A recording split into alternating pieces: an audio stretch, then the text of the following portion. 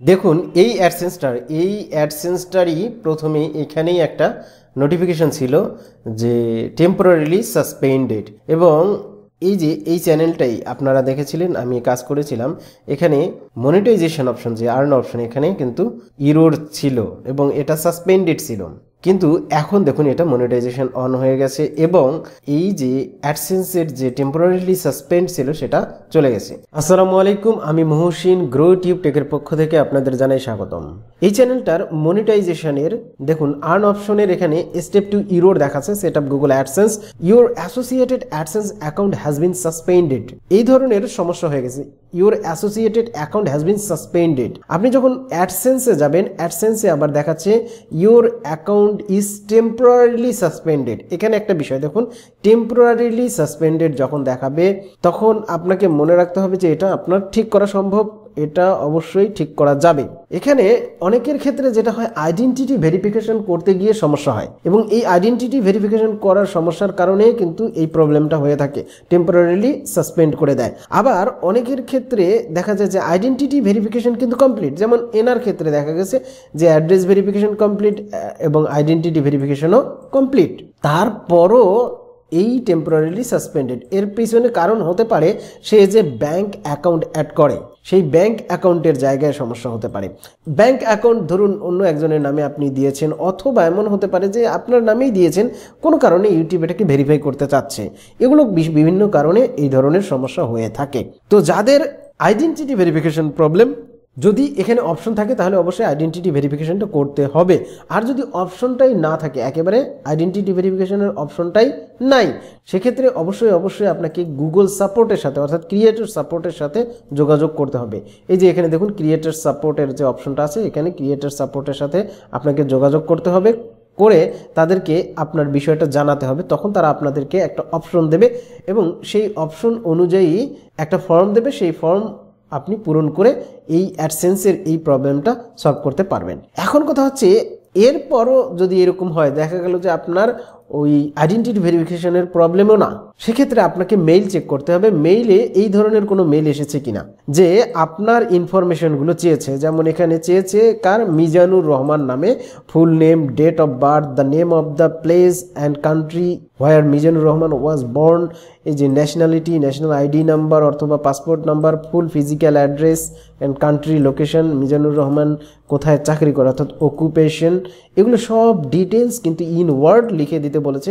এবং এখানে সতর্কতার বিষয় একটা, সেটা হচ্ছে এই যে এক্সপায়ার্ড কপি কোনো কিন্তু চলবে না। অনেক সময় দেখা যায় যে অনেক গভর্নমেন্ট ইস্যুড যে আইডি কার্ড, অর্থাৎ আমাদের যে ন্যাশনাল আইডি কার্ড, যেটা ভোটার আইডি কার্ড অনেকেই বলে থাকেন, সেইখানে কিন্তু এক্সপায়ার্ড হয়ে যায়। আপনি পিছনের দিকে যদি একটা দেখেন তাহলে বুঝতে পারবেন। যেমন আমি এই যে একটা ছবি নিয়েছি, দেখুন এইখানে দেখাচ্ছে এই যে প্রদানের তারিখ, এখানে কিন্তু এক্সপায়ার ডেট নাই, কিন্তু আগের যে আইডি কার্ডটা ছিল এখানে শুধু প্রদানের তারিখ আছে, এইখানে কিন্তু ছিল এক্সপায়ার ডেট, অর্থাৎ মেয়াদ উত্তীর্ণের তারিখ। যদি এরকম মেয়াদ উত্তীর্ণের তারিখ থাকে তাহলে কিন্তু আপনার এইটা সমস্যা হয়ে যাবে। এই জন্য যে আইডি কার্ডের মেয়াদ উত্তীর্ণ হয়নি এইরকম আইডি কার্ড অবশ্যই লাগবে।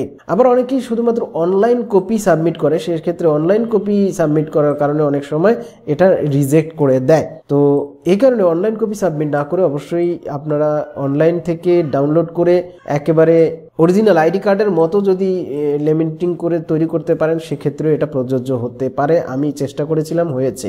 এই ধরনের যখন সমস্যা হবে তখন আপনি জাস্ট এইটা হুবহু এইটা কপি করবেন, কপি করে এখানে দেবেন হাই দেয়ার, ঠিক আছে, আই অ্যাম, এখানে যেভাবে আছে Mizanur Rahman, here is my all information, here is all my information দিয়ে আমি এখানে একটা স্পেস দিলাম, দিয়ে এই যে এইটা হুবহু কপি করে দেখুন এখানে আমি লিখে দিচ্ছি।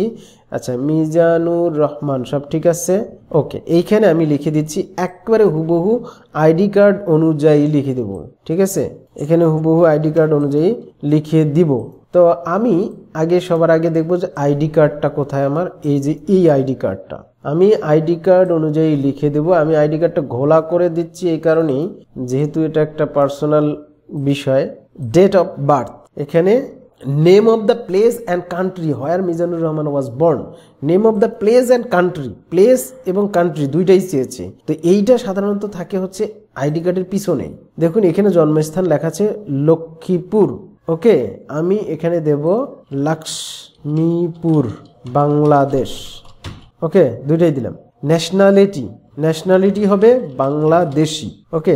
ন্যাশনাল আইডি নাম্বার অথবা পাসপোর্ট নাম্বার উইথ কান্ট্রি, এই জিনিসটা কিন্তু মাথায় রাখবেন। তো ন্যাশনাল আইডি নাম্বার এখানে উল্লেখ করে দিচ্ছি, কারণ হচ্ছে এখানে দুইটাই আছে, যেহেতু ন্যাশনাল আইডি নাম্বার এবং পাসপোর্ট দুইটাই আছে, এই জন্য আমি ন্যাশনাল আইডি নাম্বার উল্লেখ করলাম 7804333669, ওকে। এর সাথে ব্র্যাকেটে আমি দিয়ে দিলাম বাংলাদেশ কান্ট্রি সহ। দেন ফুল physical address and country of location, ঠিক আছে, ফুল ফিজিক্যাল অ্যাড্রেস এবং কান্ট্রি অফ লোকেশন। এটা আপনি যদি আপনার আইডি কার্ডের পিছনে দেখেন তাহলে যেটা আছে ঠিক হুবহু সেভাবে দিয়ে দিবেন, বাসা বা হোল্ডিং, ঠিক আছে, আপনার যে আছে সেটা দেবেন। এখানে দিলাম যে এখানে পোস্ট অফিস, পোস্ট অফিস যেটা হচ্ছে আমাদের ডাকঘর। দেন থানা, পুলিশ স্টেশন ডিস্ট্রিক্ট, আচ্ছা লক্ষ্মীপুর। দেখুন আমি পূর্ণাঙ্গ ঠিকানাটা এভাবে লিখে দিলাম। দেন বলছে is Mizanur Rahman employed or working in any organisation, yes no, if yes please provide the name of the current job occupation working as, এখানে দিতে হবে নো, কোনো এমপ্লয় না, employed or working in any organisation, কোনো প্রতিষ্ঠানে কি চাকরি করে, এখানে নো দিয়ে দেবেন। এখানে আর কিচ্ছু দেওয়ার দরকার নাই, এখানে অন্য কোনো দরকার নাই। Please reply to the following verification question in written or typing ওয়ার্ডস, অবশ্যই লিখে দিতে হবে, মানে ভয়েস দিলেও হবে না, ভিডিও দিলেও হবে না, অথবা স্ক্রিনশট নিয়ে বা লিখে একটা ছবি তুলে দেবেন সেটাও হবে না, তাহলে এই ফরম্যাটে দিতে হবে অবশ্যই। এবং এই যে আমি এই পূর্ণাঙ্গ ইনফরমেশনগুলো দিলাম, এর সাথে সাথে কিন্তু অবশ্যই আপনার যে গভর্নমেন্ট ইস্যুড যে আইডি কার্ডটা আছে সেই আইডি কার্ডটাও কিন্তু এখানে দিতে হবে। এখানে বলেই দিছে provide a non expired copy of government issued ID, ঠিক আছে, এই জিনিসটা করতে হবে। এজন্য কি করতে হবে, আইডি কার্ড যেটা আছে আইডি কার্ডটাকে প্রসেস করতে হবে। ধরুন আমি ফটোশপে করি, ফটোশপে নিলাম, এই যে আইডি কার্ডটা নিলাম। আচ্ছা, অনেকেই বলে যে আইডি কার্ডের এই যে আপনি কেটে নিচ্ছেন এটা সাইজ কত দিবেন, আসলে এইখানে সাইজ দেখার কোনো দরকার নেই। আমি জাস্ট এই আইডি কার্ডটাকে জাস্ট যেভাবে আপনি মোবাইল থেকে ছবি তুলেছেন ঠিক ওইভাবে ওই সাইজ, এখানে সাইজ দেখার দরকার নেই। মেন বিষয় দেখতে হবে আপনার আইডি কার্ডটা স্পষ্ট কিনা, আপনার লেখাগুলো স্পষ্ট বোঝা যাচ্ছে কিনা, ছবিটা স্পষ্ট কিনা, সাইডগুলো কেটে কুটে যাচ্ছে কিনা। একদম দেখুন আমি যেভাবে নিচ্ছি, অনেকে কি করে একেবারে এভাবে নেয়, কাটায় একদম এভাবে নেওয়া যাবে না, একেবারে এই যে এজগুলো সহ নিতে হবে। আমি যতদূর সম্ভব একটু ফাঁকা রেখে এজগুলো সহ নিলাম। দেখুন এভাবে আমি এটাকে জেপিজিতে ডেস্কটপে সেভ করলাম। এখানে ধরুন যে নাম তার মিজানুর রহমান, এটা দিলাম ফ্রন্ট, ওকে। এরপর আমি ব্যাক সাইডটা নিয়ে আসছি, ব্যাক সাইডটা সেম ভাবে আমি এভাবে একটু কেটে নিব। যদি এটা সমানভাবে ছবিটা না তোলেন তাহলে হবে না, কিন্তু সমানভাবে তুলতে হবে, এমনভাবে ছবিটা তুলতে হবে যেন লেখা স্পষ্ট, সব কিছু যেন ক্লিয়ার সুন্দরভাবে বোঝা যায়, ওকে, তাহলে খুবই ভালো হয়। এই যে এই কাজটা এবার করব, এখান থেকে সেভ দিয়ে এখানে দিলাম মিজানুর রহমান ব্যাক, একটা দিলাম ব্যাক সাইড, একটা ফ্রন্ট সাইড দিয়ে সেভ করলাম, এটাও জেপিজিতে সেভ করলাম। দেখুন আমার দুইটা সেভ হয়ে গেছে। এখন আমি কি করব, এই জায়গায় আবার চলে যাব। আচ্ছা, এইখানে একটা বিষয় আমি অ্যাড করে দিতে পারি। দেখুন এইখানে আর একটা জিনিস বলছে কান্ট্রি অফ লোকেশন, তার মানে এই জায়গায় অবশ্যই দিতে হবে কান্ট্রি বাংলাদেশ। আমি এর সাথে কি করব, এইখানে একটু অ্যাড করে দেব মাই, এখানে দিই government issued ID card is attached, please check the attachment, ওকে। এই যে এইখানে আমি ক্লিক করে ডেস্কটপ থেকে যে ফাইল দুইটা, আমি যে ছবি দুইটা একটু আগে ঠিক করলাম সেটা, এই যেমন মিজানুর রহমান ফ্রন্ট, মিজানুর রহমান ব্যাক, এই দুইটা দিয়ে ওপেন করে দিলাম, ওকে। দেন এখানে আমি থ্যাঙ্কস এনে দিলাম মিজানুর রহমান, ওকে ওকে, আপনারা নিশ্চয়ই বুঝতে পেরেছেন আমি কিভাবে এই ফরম্যাটটা লিখলাম। ঠিক এইভাবে আপনাদের যদি সমস্যা হয় এভাবে লিখে জাস্ট এখানে আরেকবার আপনারা চেক করে নিতে পারেন যে সব কিছু ঠিক আছে কি না।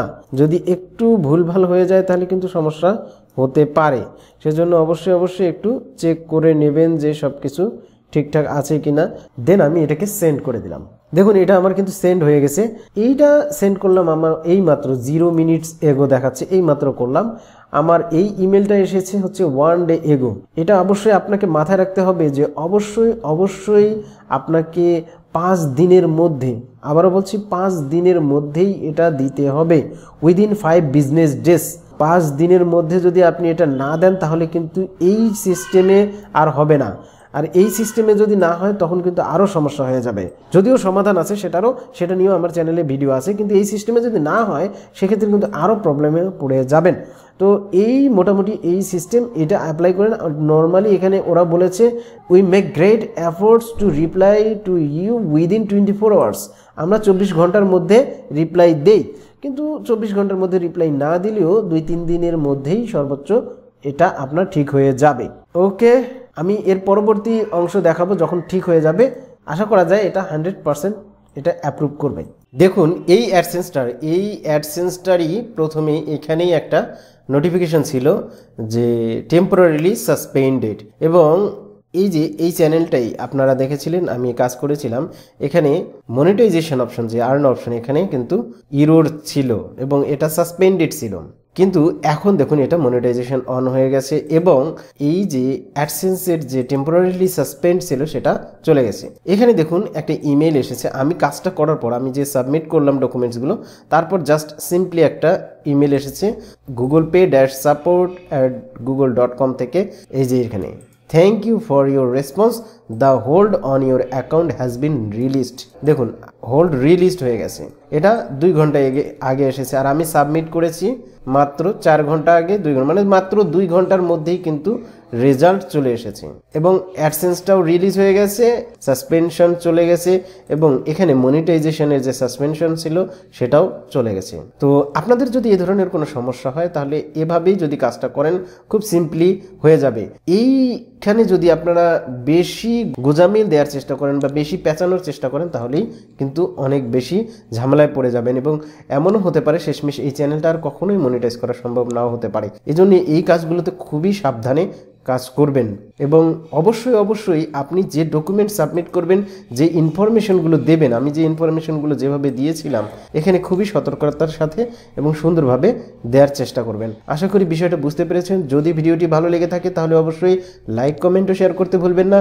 আর আমার এই চ্যানেলটি যারা এখনও সাবস্ক্রাইব করেননি প্লিজ সাবস্ক্রাইব করে সাথে থাকুন। ধন্যবাদ সবাইকে।